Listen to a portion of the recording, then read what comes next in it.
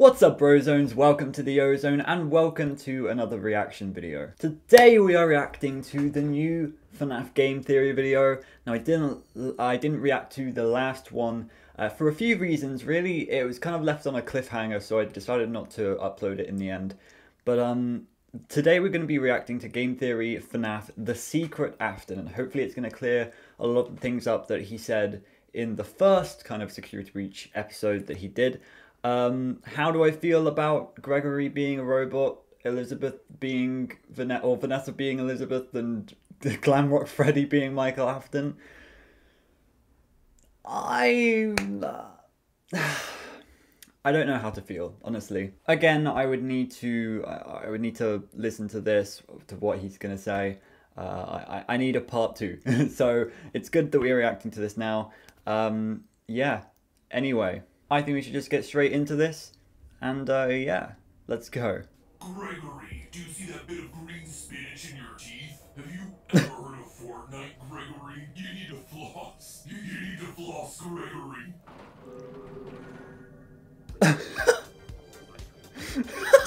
This is embarrassing. I'm gonna let you guys have this one, and I'll see you next game. I always come back, and you know the bit.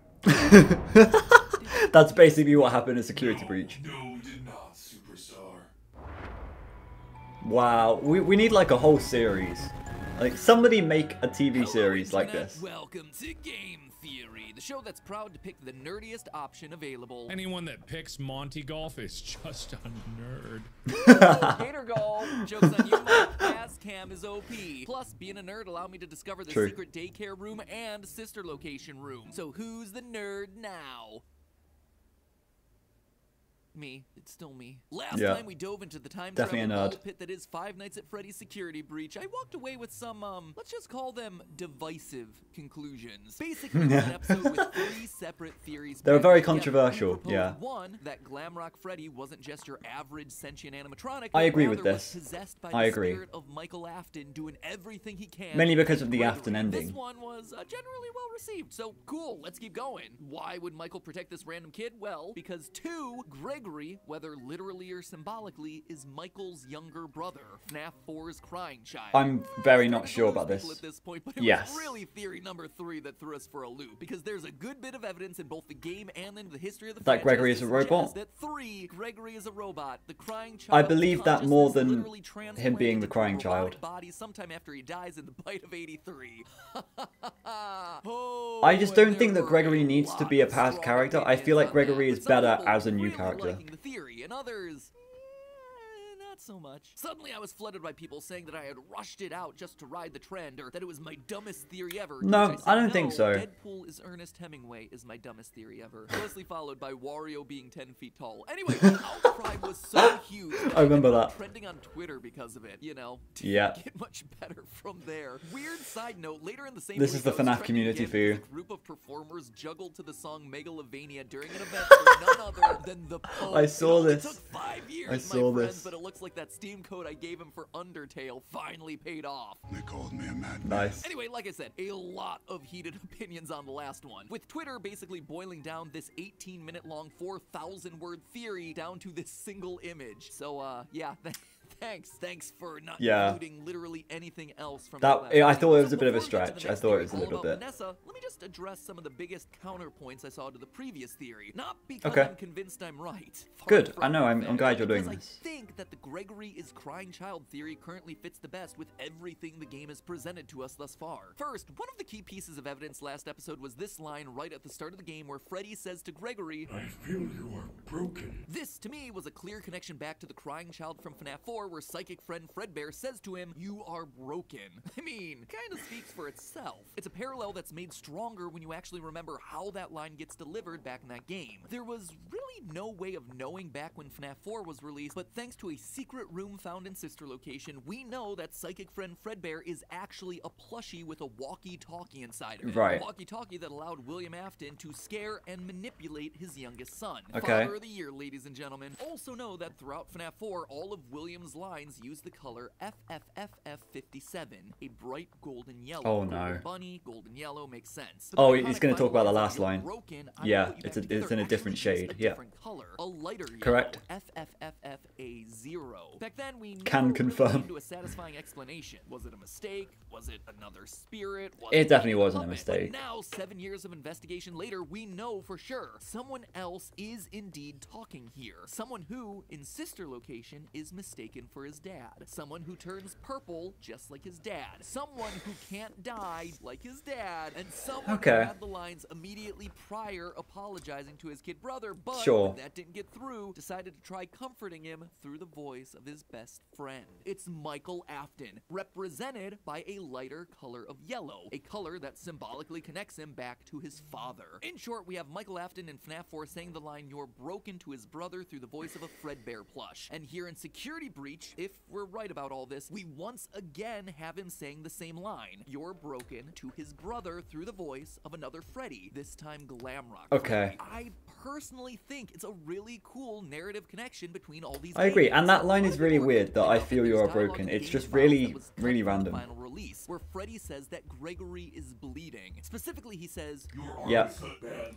and But it was cut out of the game. this, for many people, disproved that Gregory's an animatronic, and Yeah. I actually have two things to say about that. First, when I've used cut lines of dialogue in the past, the internet has in no uncertain terms told me that I can't, but now apparently it's okay. Yeah, I'm exactly, consistent, exactly. guys, and honestly, I think cutting it, regardless of the reason, shows that it didn't fit the final creative intent of the game. But anyway, if that's the case, then I gotta bring this line up. A cut line of dialogue discovered by GB Aura Recharged in the game files. This one is Freddy saying, Gregory, I know why you're not in the customer database. I remember you from the... and it cuts off. Obviously, it's vague. It's kept very intentionally From the vague, bite? but it also shows that Gregory is special in a way that the other Wait, what? There's a reason he's not in the customer base. He's from somewhere specific that Freddy knows about. If I were to guess, I'd Okay, say like not the bite. pizzeria, but you know, Never mind. it's just me hypothesizing. Adding to the Gregory is special idea is the fact that Chica knows his name. She calls it out in the middle of the pizzeria.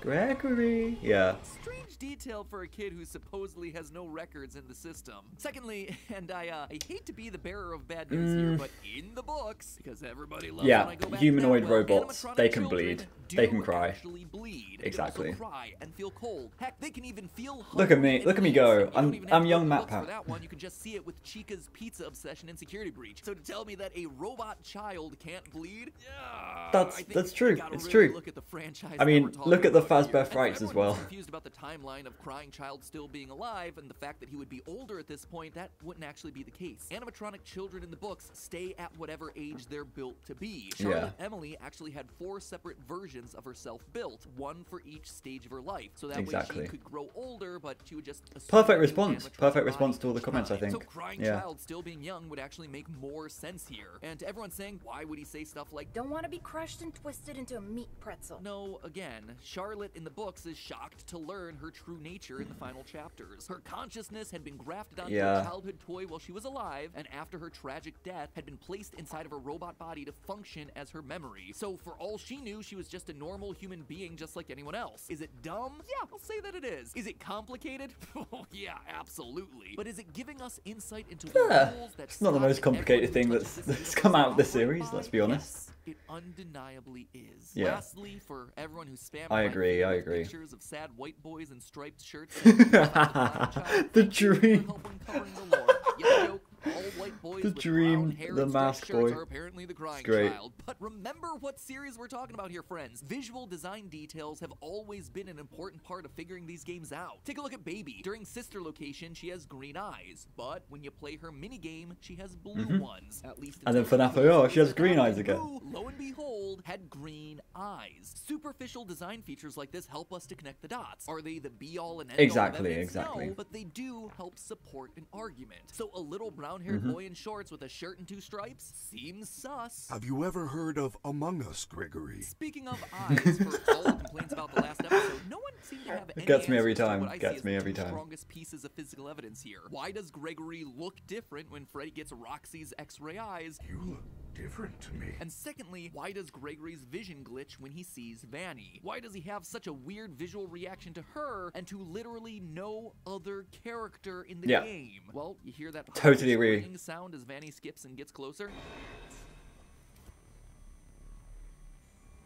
That's very true. It seems to be a disruptor That's that true. makes her invisible to animatronics with older model eyes. In the fire ending, Freddy, who Oh, okay. won't see her at any point in the game, Yeah, I can explicitly agree with says, that. I can see you now. I have new eyes. I mean, this is exactly how the much-hated sound illusion discs from the books work, Yeah. creating a high-frequency sound to make people and robots invisible and or look differently, but I'm already fighting a losing battle over here, so I'm just gonna gloss over that one. Anyway, to me, it Yeah. reads as Greg I would if I were is you. being disrupted. I mean, why have CRT lines over the screen and not some other type of filter to show that his vision is getting disrupted? In fact, why have the same CRT lines as the security cameras all around the Pizzaplex? But there's one final piece of evidence I'd like to talk They're not about the to same, solidify that but previous theory before we I'll move give you that on. one. And that is the screenshot here of the final scene from the Savior ending, where Okay. you rescue Vanny from the controller glitch trap. And I use quotation marks here because there aren't any official sources giving names to the various endings. In the game files, they're just labeled as S1, S2, and S3 based on the number of stars that you get for them. It is worth noting, though, that this is the only 3-star ending that currently exists, which seems to imply that it has some level of importance to You've it. But saved here everyone. we see our three main characters, Gregory, Freddy, and Vanessa, all sitting on a hill, which, as I pointed out last time, is very similar to the FNAF 6 Gravestone Hill. But that's not what's important here. What I want to point out is the ice cream. Gregory is holding a golden Freddy-shaped ice cream with part of its head bitten off. If Gregory is not meant to parallel back to the crying child in any way, shape, or form, then this detail is just mean and irresponsible. It is This at ice cream least a is the crying parallel. child's story coming full circle. He was terrified of animatronics and ended up being bitten by the Golden Freddy spring suit. But now he's the one sitting on a hill taking a big old bite Yeah, out of Golden getting Freddy. revenge. That is not me reading too much into this. That is me lightly interpreting a very clear image that was put Absolutely. directly into this game by the designers. It is As I say, very it is subtle. at least a And despite him parallel. wearing a blue shirt in most of the endings, here his shirt is colored purple, just like his father's signature color. Couple that with literally Oh, no, everything no, no, no,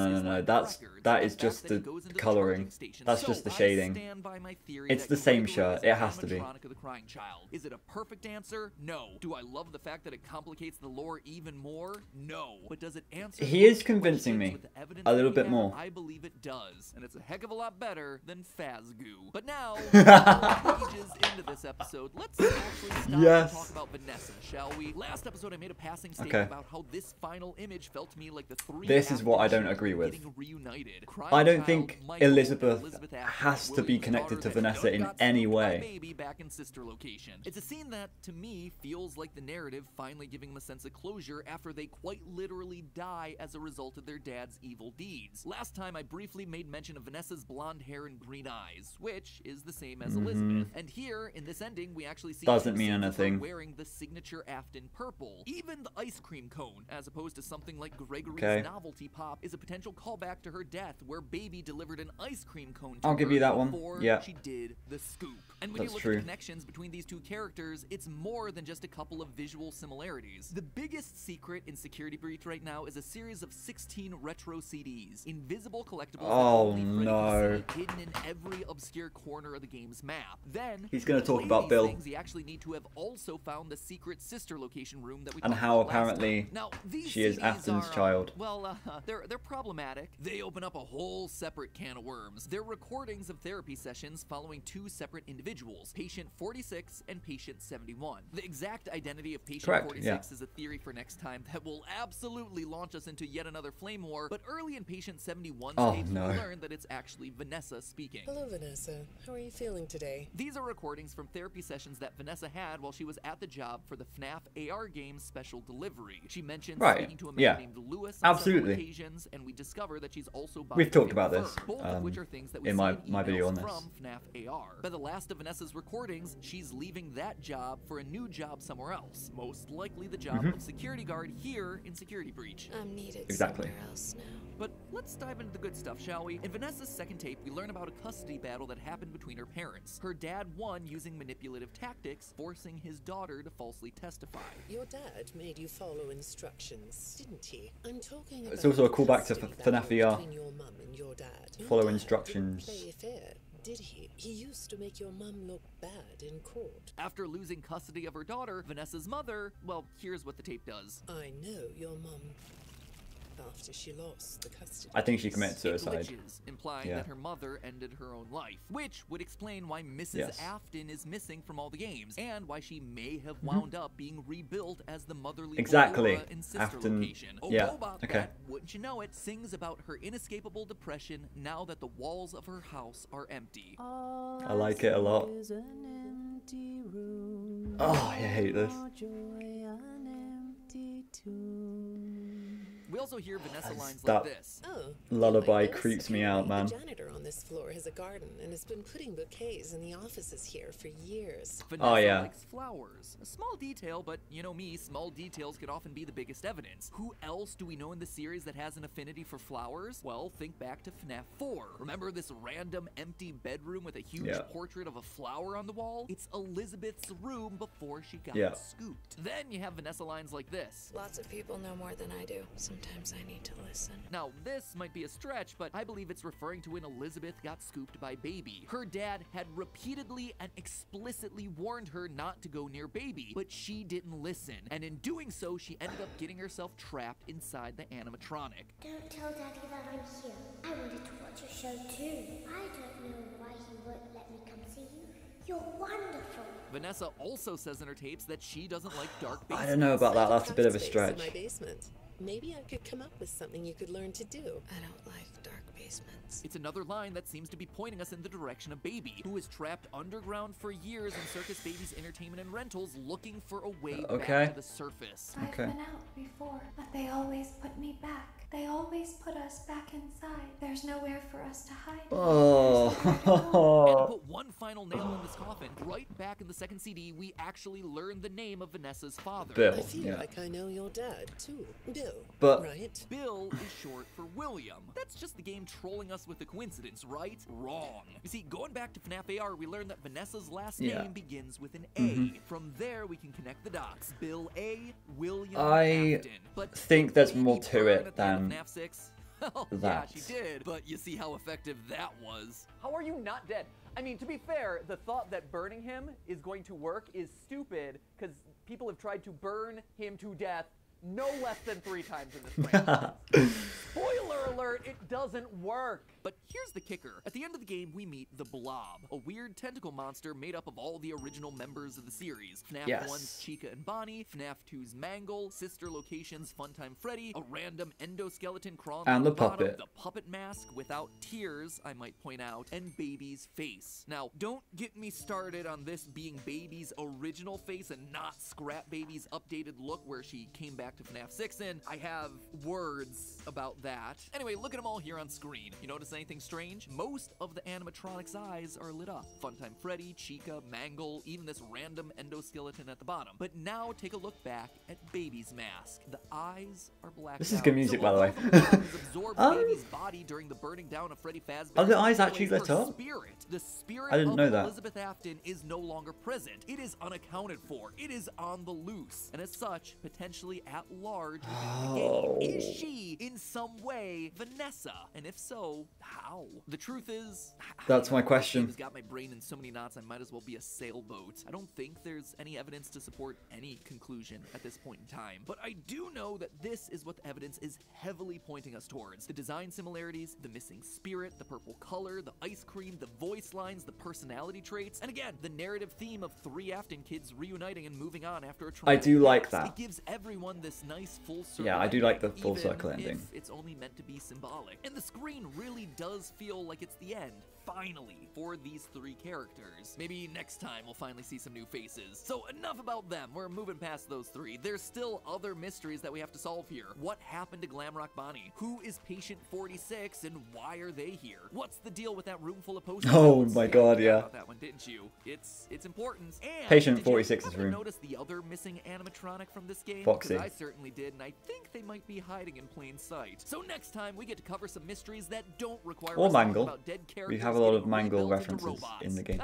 Scratch that. We're talking about William Afton. That's kind of unavoidable at this point. Oh, this franchise is so ridiculous. Anyway, next time we're going to sweep up a few other mysteries as we try to make more sense out of the game that quite literally threw everything against the wall to see what would stick. Speaking of things sticking on walls, why don't you spice up your decor with some Alright. What do I think about this? I'm with you, Matt Pat. I'm with you. It's either they're all Aftons or none of them are Aftons. I feel like if Glamrock Freddy is Michael, that has to mean Gregory is the crying child. There's still a lot of holes, I think, though.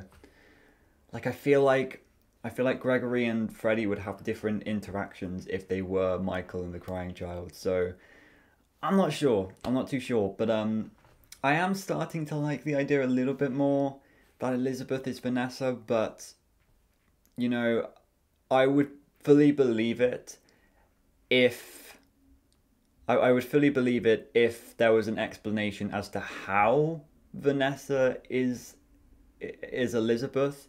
Maybe it is again like the fourth closet where there's different kind of ages of robot or whatever. I don't know, yeah, but I do like the evidence that Baby is the only one with the eyes that aren't lit up. I do like that a lot. So yeah, really, I like all of this. This is a lot better. This cleared a lot of things up from the first video. I was gonna say this is a lot better than first video, but really, it just cleared things up about the first video. None of them are really that bad. He's put a lot of thought into it, but I think I need that one more step. I need the narrative. Like, why? Who built Gregory? Why did they build Gregory? How is Michael Afton in Glamrock Freddy? You know, and how is Vanessa Elizabeth? That's all. I need the narrative, and then I will start to believe it. But yeah. So thank you so much for watching. What do you think about all of this? Make sure that you tell me in the comments below. Do you agree with me? And yeah, thank you so much for watching. But I've been Ozone, and I have to go, Zone. Goodbye.